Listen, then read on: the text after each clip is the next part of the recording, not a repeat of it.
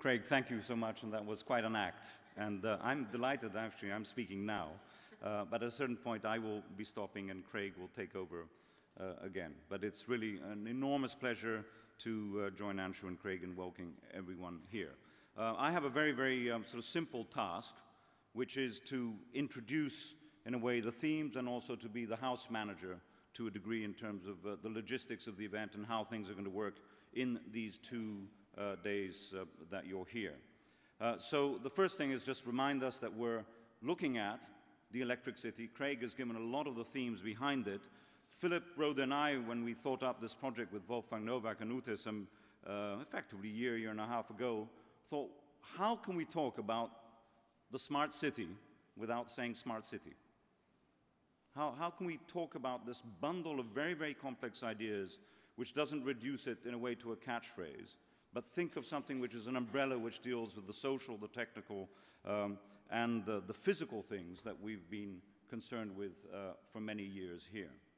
So we thought about this term electric city because it has a historical and a future sense. And this is a view of what London might be over time. And we've structured really the whole conference around many of the themes that you see here. It's a 2-day event, as you know. It takes place here with lunches and coffee breaks and everything else. And there are a series of logistical issues I want to go through in a moment. But I think just looking at the program, which of course you have here in yellow, in the insert in your conference newspaper, you will see that there's very different forms of presentations, many of them with PowerPoints, as you can see here. Some of them are discussions at the table in the center. And it's all broken up into more or less 3 or 4 major themes. Today, in the morning, we deal with really the scene-setting aspect of the economy, of space, and on technologies and how they affect the bigger picture. We will then move on after that, but before lunch, on issues of the economy and green jobs and how that's clearly related to that. After lunch, we'll be looking at more detailed technologies, what actually is happening in terms of innovation in cities around the world, and importantly, concluding with a discussion about low and high tech. What can we afford, and significantly in different parts of the world, not just in the global north. We will then end at 5:45 and resume tomorrow. Tomorrow, we will take a slightly different tack, very much along Craig's lines, which is looking very at the culture, the politics, and the effect also of on the individual, on society, but also the individual at the heart of it. So with Richard Sennett, we will be kicking off on the notion of culture and innovation on the city. We will be moving to the critical aspect of design, of public space, and of buildings, and importantly, design of systems of information and access, which are at the heart of this technical revolution, as we might call it.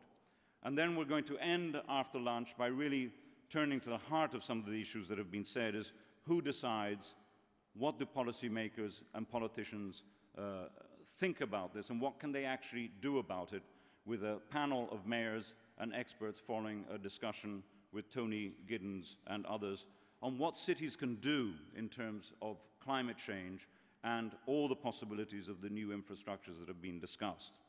This is the boring bit, but I've got to do it. Someone's got to do it. Because of the large number of speakers, we're going to ask you, all of those who are moderating, all of those of you who are speaking, and panel members, to be short and stick to time. There's a little bulb here with flashes. At a certain point it will flash while I speak, I'm sure. But please be brief, stick to time, and those of you from the floor who have comments and things to say, make yourself energetically be seen, but don't make long statements. If you've got a point, make it. Be very interesting, that's why you're here, but don't go on into long sort of sentences. Keep the time. We do have sheets of paper which say 5 minutes, 1 minute, and then stop, at which point then you're thrown out. We are live streaming the event from now on, so there will be more people than just the 300 plus who are in the room. We have these coffee and lunch breaks. Please be punctual when you hear the gong. Come back in so that we can start on time. The emergency exits, I think you can see. The toilets are off the main room where we're having breakfast and coffee today. They're signed over there. There's free Wi-Fi. There's a Twitter with the address there. And of course, in this case, given that it's the Electric Age conference, we can't say turn off your mobile phones, but put them on silent. I think that's absolutely central, so that you can Twitter and do what you like to do, but please do that. I'm looking over there. No, okay, someone else. Now, let me go back and stress two of the key themes and some of the research that we've been doing, which of course is reinforced and documented in what we call the conference newspaper, which you have here. This contains a lot of the research that, in fact, Philip and his team have been putting together over the last year or so, looking at different cities, but very much starting from these themes of, as we saw in Dayan's excellent sort of film presentation at the beginning, of looking at the history both backwards and forwards. Electrification did this to cities. It brought goods, it brought people, as you see here. The great 19th century city was powered in many ways by electricity. Then in the 20th century, more or less, this happened. The car, the petrol-based vehicle, actually took over and turned cities into very, very different sort of environments, spread thinly across the landscape with very negative consequences in terms of the environmental and social impacts. And, of course, electricity is very much still there at the heart of cities and powering everything, not just from buildings, but to the little pieces of technology that we carry around with us. When we thought about the electric city and we wanted to talk about it, these are the obvious ways that we can think about it.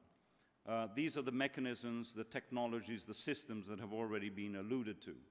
But we want to focus here on 3 or 4 big aspects of the electric city. One is, how do you generate energy in a different way?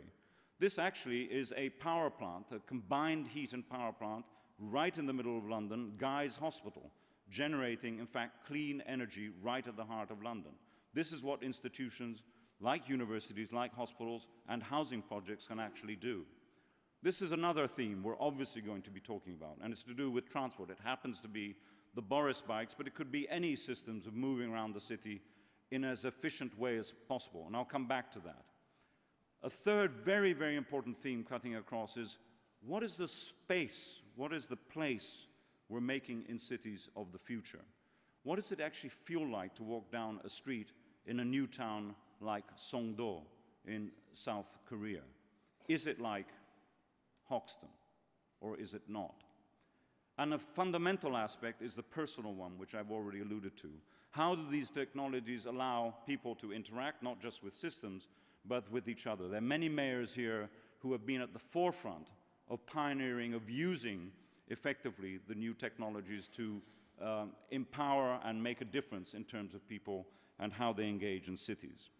But as a great architect, no longer with us, Cedric Price, said many years ago now, fine, technology is the answer, but what is the question?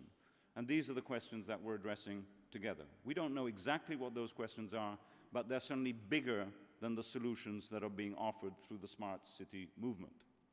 Let me go back a little bit and talk about what Anshu was, in a way, illustrating with his extraordinary statistics about Asia and India, and just point out some of the things that we've been looking at the LSE for a number of years.